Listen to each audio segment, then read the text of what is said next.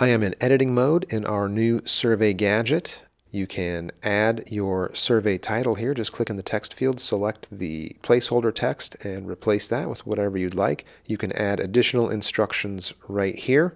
And then we have question types: single response, multiple response, or short response, which will be a free response type question. Adding a new question, just click right there where it says add question and then type in an answer. And if you want to allow a custom response, click allow custom response and you will be able to type in whatever you want to here.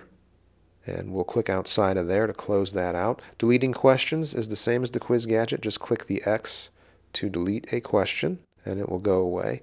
Let's go out of editing mode and let's take a look at this. This is a single response type question, so it will only allow me to select one answer. And if I select the custom response answer, then the text field is activated and I'm prompted to type in my answer. And you can do multiple lines in here. I'm going to go ahead and clear out of that and go back into editing mode.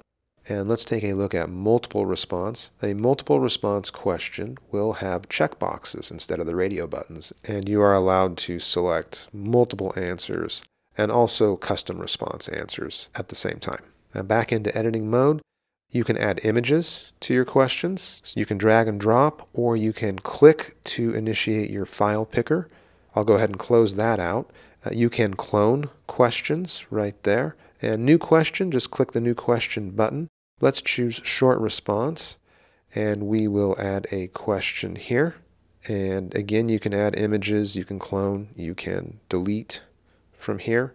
I'm going to go out of editing mode and now you can see that we have our text field and this is free response text and there is no character limit on this.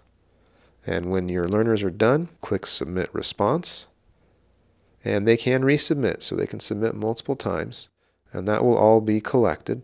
So we go to Manage, and this takes us to the course overview. Over here to the new Survey Results tab, and then click Download CSV, and you will get your spreadsheet of your survey results. And this is what this looks like here. So there's a challenge ID, and then the challenge itself, which is the text of the question. If it is a single response or multiple response, it will be shown as multiple choice in the challenge type. If it's short answer, then you will see short answer there, and you can see here it's collected all of our text. You also get a day and time stamp right here for the attempts. You get the learner ID, you get the learner name, and the learner email if it's all available. And that's it. That's the new survey gadget.